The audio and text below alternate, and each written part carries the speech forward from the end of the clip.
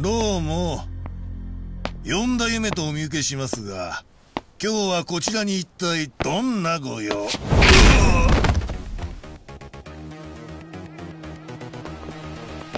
菅井と話がしたい。だが。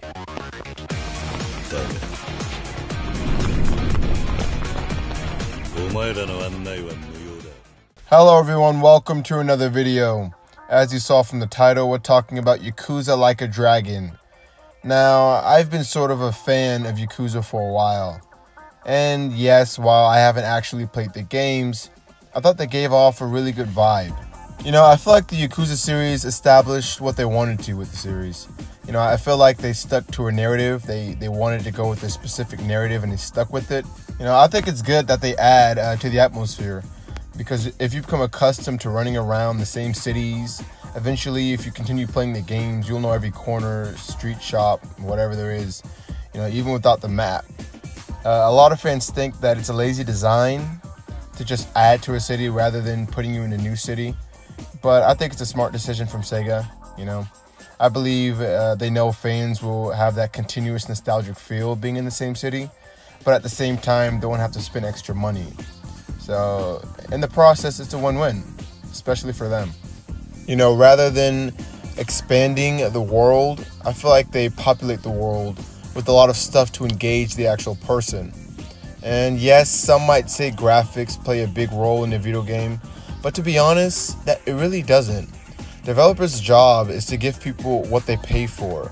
So, say if I pay for a $60 game, I expect that game to be something that's going to entertain me for a long time, for at least a good amount of time.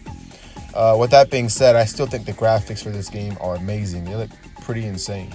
Anyway, I think that's what the Yakuza series does right. You know, they do a good job of getting people immersed in the story, and they give people the experience to enjoy the world, not vastly, but rather condensedly. You know, with all its side activities, mini games, and shops. Sure, you can't drive or kill people or really commit any sort of crime like the GTA games, but it definitely has its own perks. Anyway, before we get into Yakuza Like a Dragon, or Yakuza 7, whatever you guys want to call it, I'm sure you guys have a lot of catching up to do on the story, because there's like 7 other games. So I'm not going to be talking about the story, you know, extensively, just kind of a brief synopsis about each and every one of them. Kind of like the Half-Life video, the Half-Life expectation versus reality video, so you guys can get up to speed on what's going on. If, however, you do want to skip this part, there should be a time on the screen, so just skip to that time and it should be to where I'm actually talking about the actual topic at hand. Let's see if this game can either live up to our expectations or become the shitty reality that we all expect. Yakuza is an action-adventure beat-em-up video game franchise, created, owned, and published by Sega. The series originated from Toshihiro Nagoshi's desire to create a game that would tell the way of life of the Yakuza. Nagoshi initially struggled to find a platform for the project until Sony showed interest in the prospect. All Yakuza games feature 3 distinct yet connected modes called Event, Adventure, and Battle. The main character randomly encounters foes on their path, triggering an encounter battle. In fights, the player character uses hand-to-hand combat, using such skills as rush combos, grabs, throws, and finishing moves, and some games allow the player character to select from and use multiple fighting styles. Weapons and objects can also be wielded, though firearms are rare. Winning some of these battles can result in obtaining money or items, which can then be sold or used to purchase equipment or a variety of items in the shops. The series has a high number of entertaining sub-stories, which often complement the main story. These give players extra XP. There are many mini-games which range from activities like bowling, darts, and arcade games to much more complex ones like professions, which can take a number of hours over the course of several sessions to complete. Things like Coliseum fights, weapon or gear crafting, Club Sega, which is a virtual recreation of the real-life Sega arcade chain that features activities such as UFO catchers, darts, and playable emulations of classic Sega arcade titles such as Fantasy Zone and Virtual Fighter. These available games differ with each series installment. The series primarily focuses on the Yakuza character Kazuma Kiryu from the Tojo clan, While Kiryu often assists the Tojo clan, the series has also featured him searching for another way of life, in the form of raising orphans. The gameplay of Yakuza has the player controlling Kiryu or another character depending on the title, in an open world where he can encounter an enemy or perform an activity in the city to obtain experience. The Yakuza games are primarily set in Kamurocho, a fictionalized version of the real-life Kabukicho district in Tokyo. Throughout the series, characters visit other areas of Japan. The districts and towns in the games correlate to the appearance of each in real life during the year each game comes out, often being renovated and remodeled in new entries. Stores and buildings are often different from their real-life counterparts, replacing them with real-life products, placements, or plot-important locations. The first game follows the story of Kazuma Kiryu, a former promising Yakuza who was released from a 10-year prison sentence in December of 2005, having taken the fall for his murder of his family patriarch to protect his sworn brother. The Tojo clan he was once a member of has had 10 billion yen stolen from their vault. That's approximately $100 million US. The search for the money undertaken by the entire Japanese underworld results in Kiryu being forced back into the brutal, lawless world of the Yakuza. A mysterious young girl would lead Kiryu to the answers of what's going on if he can keep her alive. Critical reception to Yakuza has been positive. Although there was some criticism of its clunky mechanics, the game has been well received for its presentation and story. Yakuza was a commercial success, selling over 1 million units and spawned an entire franchise of games. In 2006, Kazuma Kiryu has left his post as the chairman of the Tojo clan, Japan's most violent crime syndicate. When an all-out war erupts, Kiryu must return and uphold the honor of his former clan, with brutal clashes with the rival gangs, the police, and the Korean mafia through the back alleys and neon-lit nightclubs of Tokyo and Osaka. Yakuza 2 has several gameplay features over its predecessor. Sega wished to improve the fighting engine based on fan input to provide a more rich experience. The story was aimed to feature a deep adult love story, something not seen in the previous game. Additionally, for the Western versions of the original Japanese audio was kept in contrast to the previous game, which contained English audio. Critical reception to Yakuza 2 was positive, with reviewers praising the presentation and the fighting system.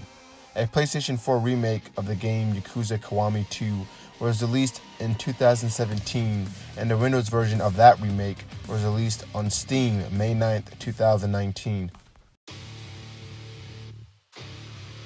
In March 2009, Kazuma Kiryu now runs the Morning Glory Orphanage in Okinawa, where he raises 9 children, including his surrogate daughter, Haruka Saramura. When an impending business deal threatens to tear down the orphanage, Kiryu travels from the breaches of Okinawa to the darkest side of Tokyo. He is pulled back to the life he thought he left behind.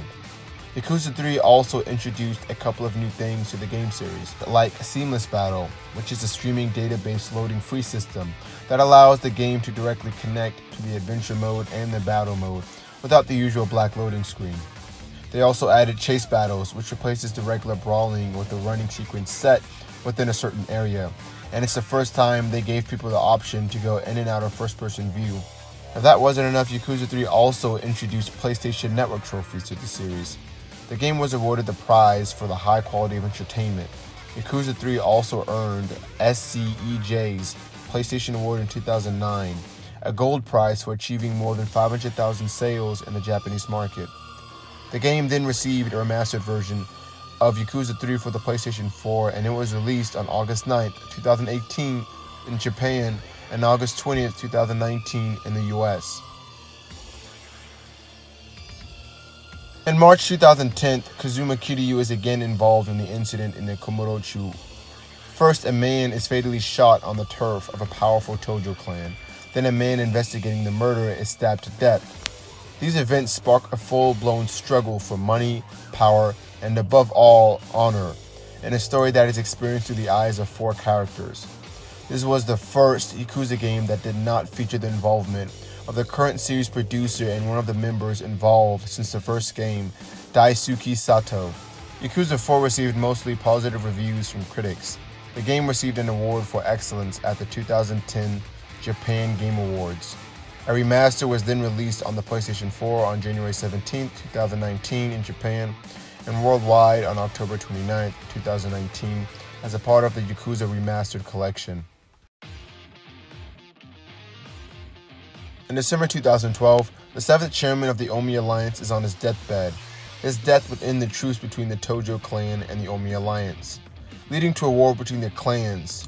To prepare, the Tojo clan is forced to strengthen the organization by aligning themselves with older clans based on other major cities across Japan to create a new organization rivaling that of the Omi Alliance. This new alliance would breach the old traditional barriers of the clan territories, leading to Daigo Dojima to head for Fukuoka.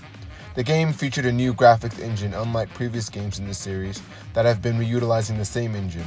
Also, for the first time in the series, it featured 5 settings across Japan, along with 5 playable main characters. Yakuza 5 received generally positive reviews in the Western territories, while receiving critical acclaim in Japan. It holds a score of 83 out of 100 on Metacritic. The game also sold for 590,000 copies by April 2013. In Japan, approximately 21,047 physical units for the PlayStation 4 was sold during its PS4 release launch week, becoming the second best-selling game of any format. In December of 1988, many years before the original Yakuza, a young Kazuma Kiryu is framed for the murder of a civilian, leading him to be hunted by the members of the Tojo clan. At the same time, Goro Mishima finds himself protecting a helpless blind girl, whom he was ordered to assassinate, making him a target himself. The two must each attempt to protect themselves and uncover the truth, including how both incidents are tied to the mysterious empty lot. Yakuza 0 received generally favorable reviews from critics. The game debuted as number 1 on the Japan software chart in its first week of release. The PlayStation 3 and the PlayStation 4 versions sold 146,000 units and 90,000 sales respectively. In the UK, Yakuza 0 was the 8th top-selling game in the week of January 28th. Stock for the game was running low, which indicated the game sold beyond expectations. In 2016, after willingly spending 3 years in prison for his past crimes, Kazuma Kiryu is released only to discover that his adoptive daughter, Haruka, has disappeared, later found and comatose and critically injured after a hit-and-run incident. A devastated Kiryu decides to travel to Anamochi, Jingacho, Hiroshima, hoping to find the truth behind what happened to Haruka. Yakuza 6 received generally favorable reviews from critics. The game was nominated for Best Storytelling and PlayStation Game of the Year at the 2018 Golden Joystick Awards, and for the Tin Pin Alley Award for Best Music in a Game at the New York Game Awards. Now, with that knowledge, hopefully you guys will have a little bit of understanding when going into Yakuza Like a Dragon. Hopefully you can fully and truly understand and follow along as I explain to you why I think Yakuza Like a Dragon might either be or live up to our expectations or become a reality. It is the 8th main release in the Yakuza series and is often referred to as Yakuza 7. The game is featuring a new protagonist and a change in the gameplay genre department. Yakuza Like a Dragon, the developers are saying the game can be considered a soft reboot of the series. For the first time in the Yakuza series, the focus shifts away from Tokyo and the game's fictional recreation of Kabukicho, called Kamurocho instead. Most of the gameplay takes place in the Yokohama district of Izaki Injicho, which is based on Yokohama's real-life Izizachio district. However, Kamurocho and the Osaka district Sotenbori, another area from previous Yakuza games, based on the real-life Dontobori district, will be featured in the game. Yakuza Like a Dragon is also the first main game not to have Kazuma Kiryu as its main protagonist. It's introducing a new character, Ichiban Kasuga, which a lot of fans know him from the Yakuza Online card game. Instead, Sega have described Kasuga as being much more outspoken and emotive than Kiryu. In the year 2001, Ichiban Kasuga, a member of the Tojo clan's Awakawa family, is asked by the family's patriarch, Masumi, Arakawa to go to the prison for a murder that he didn't commit, hoping that this will make him a hero in the Tojo clan. Alongside Kasuga, other characters that can be recruited to the player's party include Namba, Koichi, Adaichi, and Seiko Mokauda. Mokauda is the first female fighting character in the Yakuza series who is directly controlled by the player. Previous Yakuza series protagonist Kazuma Kiryu also makes an appearance in the game, alongside Goro Majima and Taiga Seijima, supposedly as main bosses initially, and then as party assists later on. Another departure from previous Yakuza games is the battle system. Instead of the real-time beat-em-up mechanics of previous games, Yakuza Like a Dragon features turn-based RPG-type combat with 4-person battle team. Sega have said they wanted to try a different style of gameplay, but that if it is badly received, they will return to the real-time combat for future games. Now, supposedly, Yakuza Like a Dragon was already rewarded a Japan Game Award for excellence in the Future Division at the Tokyo Game Show 2019. So it already sees its success. The game also was already released in Japan, China, and Korea. The first review of the game has come in from Famitsu, I think it is. And supposedly, he's got some really good ratings. He's rated it. 2 scores he gave it. One was a 9 out of 10, and the other being a 10 out of 10, for a collective score of 38 out of 40. The review praises the game's combat and system, which is radically different from what Yakuza fans are used to, mentioning that though it starts off slow, the gradual addition of the new elements helps bring the game to life. Yokohama, which replaces Kamurocho as the series' main setting, is also praised, while the review also notes that the new protagonist Ichiban Kasuga brings a lot more humor to the story than ever before. As per the review, the main story is roughly around 30 hours long, he said, while people who actually want to complete everything, actual completionists in this game, will end up getting probably about 100 hours out of the game. So far, Yakuza Like a Dragon was also the best-selling game during its first 4 days on sale in Japan, with 156,993 retail copies being sold. I mean, that's just from one source, not to mention, it's the best-selling game within Japan, but Japan has no other games out there. So I wouldn't be that impressed if I were you. Now, I'm just kidding. No, I don't mean any of that. But what I think the developers are doing a very smart thing in this situation. You know, they've been sticking to the same process for about a good duration now, since 2005. So yeah, about 15 years now. And they haven't really gone outside their comfort zone. In previous adaptations, I feel like, you know, the game's world, they just added extensions here and there. You know, the small size still retained its small size. They did a good job entertaining people throughout the story and keeping the mini games, but that's within their realm of good, you know. They didn't step outside of that. And granted, they may have finished off Kazuma Kiryu's story, but I doubt that's the reason they're going through all these drastic changes. You know, I feel you can only keep walking in a straight path for so long, and I think they know that. So they're trying to keep the game fresh by adding a new round-based combat, you know, a system which is said to be almost identical to a Dragon Quest game, or at least in that aspect. And I don't think there's anything wrong with that, you know. That's good to be branching out to a certain level. You must be wondering, if it plays like a Dragon Quest game, then shouldn't I have companions? Yes, I probably explained it to you in the description, but I'll explain it again. You also have companions in this game, with it being a round-based combat. I think that's going to be the most difficult part for people to get accustomed to. You know, having the whole leisure of walking and fighting. You know, the fighting is probably one of the funnest parts in the game, because it's unorthodox, unlike a GTA where you just smack them one time and they're on the ground. But no, this series has never been like that, and from them taking a change to retain a lot of that leisure, it's probably going to hurt it in the long run.